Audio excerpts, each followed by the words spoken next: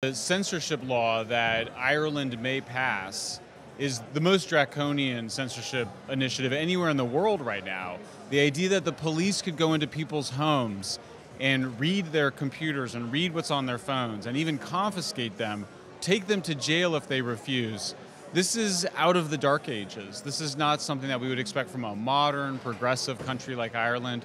So I was very delighted to come here and speak out against this, try to understand what's happening. I spent a couple hours this morning interviewing people on the street, and what I discovered is that very few people that we interviewed had even heard of this law. And even the people that had heard of it had no idea that it would empower the police to invade people's homes. So I think there's something really pathological about censorship. I think there's something wrong with you if you want to silence your fellow citizen. And we need to speak out against that, and we need to remind ourselves why free speech is the foundation for our civilized societies. I mean, this is a law that could result in the imprisonment of innocent people, of people expressing their free speech. It opens itself up to an abuse of power. We know that many politicians are very narcissistic, and they don't like to be criticized. So imagine them then sending the police to go and confiscate the telephones and the computers of their political opponents. All of that would be legal under this law. And so what you're talking about is a really dangerous crackdown. It's really the destruction both of free speech and of democracy, because you're talking about potentially criminalizing necessary political speech that people need to be able to share. The other thing I was going to say is that the way that we reduce hatred is through dialogue, is through conversation. No society ever in human history has reduced prejudice or hatred through censorship. Censorship has only been used as a means to oppress. It's never been used as a means to liberate. Free speech is often the first thing that marginalized groups demand and get in the march towards freedom. And we need to remind people that we don't help anybody by trying to silence the people we disagree with.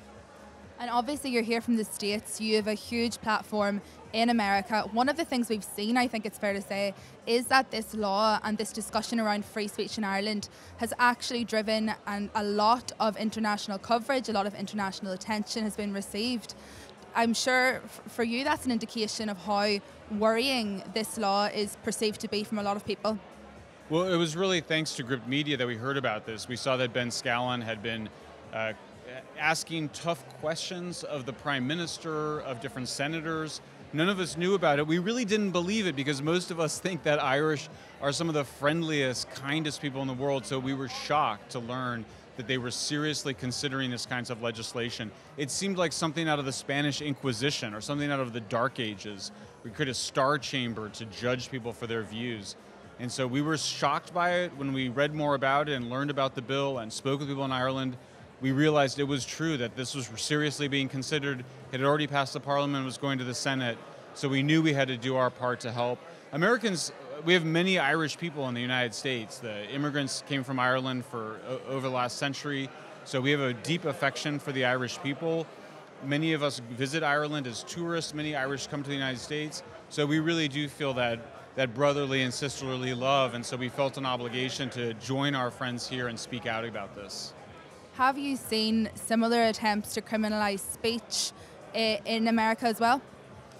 Yeah, in the United States, we have very strong free speech protections in our First Amendment of the Constitution, but we have seen the rise of a censorship industrial complex that was working secretly behind the scenes to demand censorship of disfavored views by Twitter and Facebook and other social media platforms, by NGOs with close ties to the government.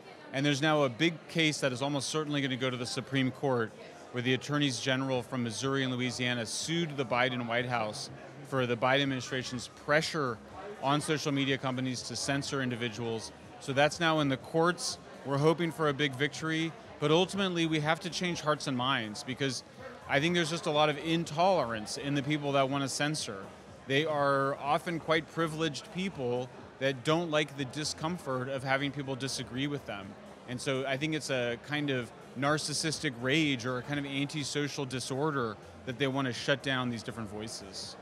You are a very high-profile journalist. For you, what is the importance of having independent media which is not state-funded and is there to create an alternative platform for people? I don't think you can get the truth anymore from the mainstream media, whether it's state funded or corporate funded. It's all about the small, independent, scrappy media companies like Gript or like Public, our Substack publication. People have to have desire to get to the truth.